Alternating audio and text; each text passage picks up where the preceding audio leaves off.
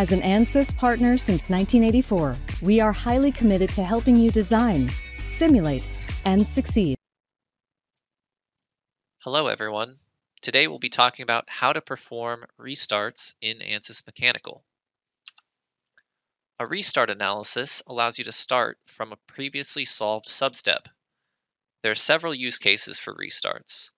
One is solving multiple load cases with a common first load step. Another is executing post-processing commands without having to fully resolve the model. And finally, the use case we'll be focusing on today is troubleshooting non-convergence. Now, one example of a model where you may need to troubleshoot convergence is a nonlinear buckling problem. This slide, as well as the example I'm about to show, come from DRD's Ansys Mechanical Nonlinear Structural Simulation course. This graph illustrates the force versus deflection curve from a buckling problem. As you increase the load, you eventually come to a point where the slope of the force versus deflection curve is 0. At this point, the model becomes numerically unstable, and I'll show you how to use restarts as well as stabilization energy to solve a buckling problem beyond this limit point. This is a section of a curved tank that's fixed around its perimeter and has a pressure ramped on one side. As we ramp this pressure up, we expect that if the pressure gets high enough, then this section of the tank will snap through from this top face being concave to being convex. And this is inherently a buckling problem. Now, if I want to set up restart controls, I can go into Analysis Settings, scroll down, and restarts are generated automatically by default, as long as your model does not fully solve.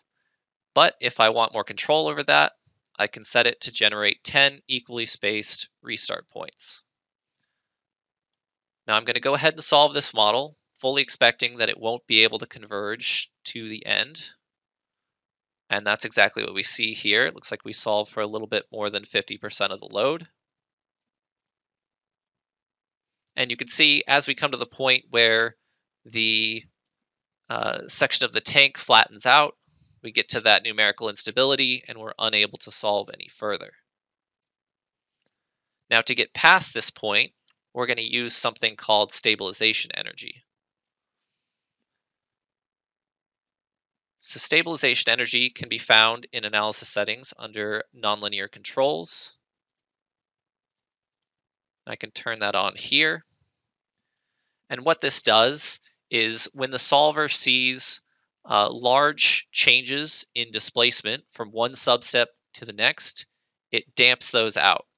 So you want to use as low of an energy dissipation ratio as you can while still achieving convergence, because this is an artificial energy dissipation that we're applying to the model. And then in order to not have to solve from the very beginning and use this stabilization energy for the entire analysis, we can scroll up to the top of our analysis settings and we'll see this option to use a restart point. Now I'm going to choose the second from the last restart point to make sure we're a little bit away from that numerical instability when we start up the solve. And you'll also see when I select that, there's now a little pause symbol next to solution in the tree, indicating that if I now click the solve button, I will be starting from a restart point. So when I click solve, you'll see we're starting from about 54% of the way through the model. And then if this converges, we'll see some information telling us that the solution was executed using restart information. And in this case, we were able to fully solve the model. So here you can see the model going through that numerical instability, that snap through. The top face goes from concave to convex. So that's how to use restarts in Ansys Mechanical. If you're interested in taking DRD's Nonlinear Structural Simulation course, or if you want more information in general, please click the link in the description below.